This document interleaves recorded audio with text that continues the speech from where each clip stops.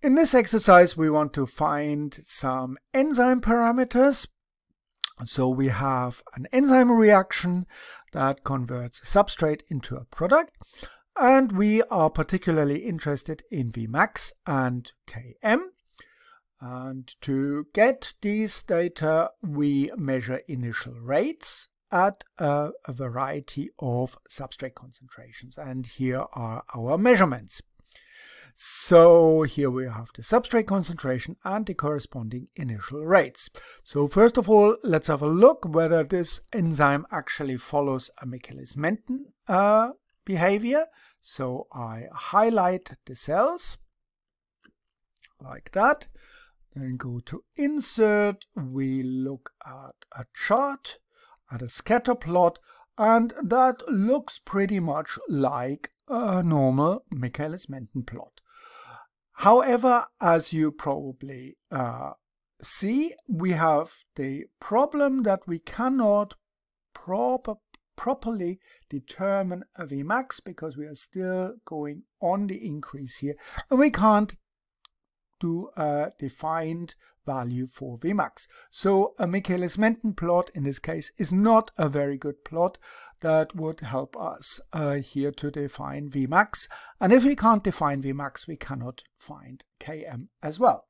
So therefore, we can use a different plot, a different linearization. And my preferred one is an Eadie Hofstee plot. And in order to do an Eadie Hofstee plot, we plot, as a reminder, for an Eadie Hofstee plot, we plot V over S versus the initial rates. We would get hopefully a straight line.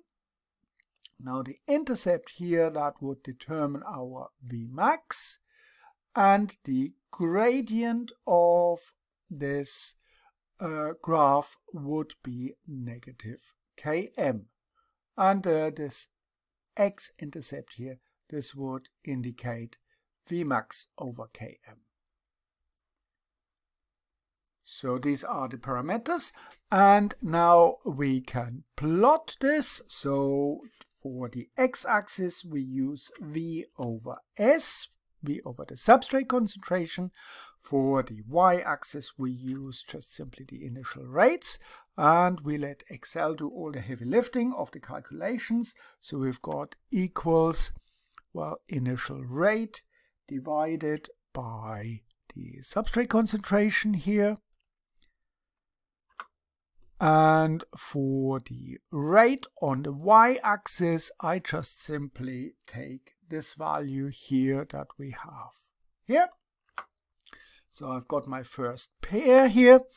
And now I just highlight the cells, go down to the black cross, and with the left mouse button pressed, drag it down, and I get the autofill of Excel to do the plot.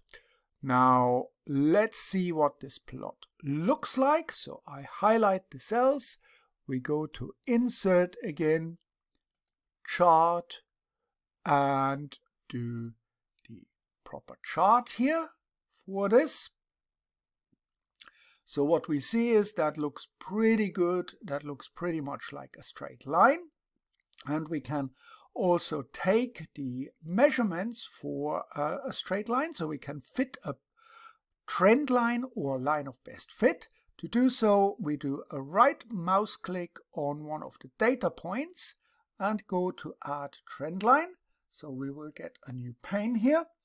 And we can say we display the equation.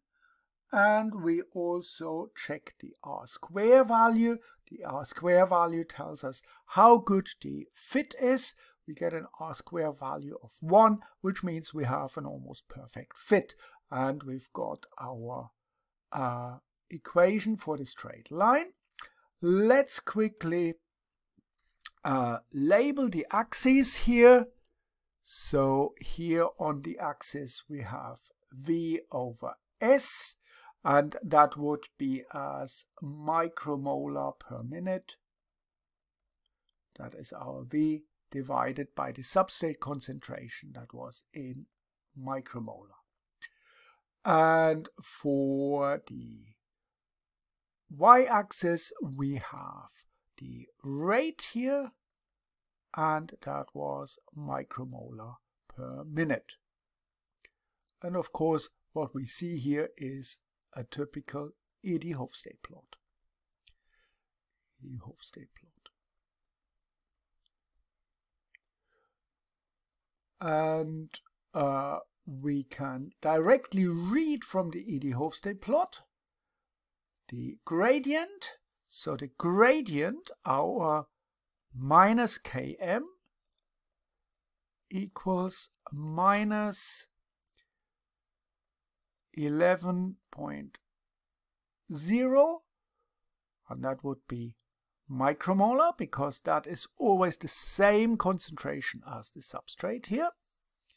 And for the y-intercept here, if we would extend that, we get this value of roughly Vmax equals 55.3, and we had micromolar per minute as the unit.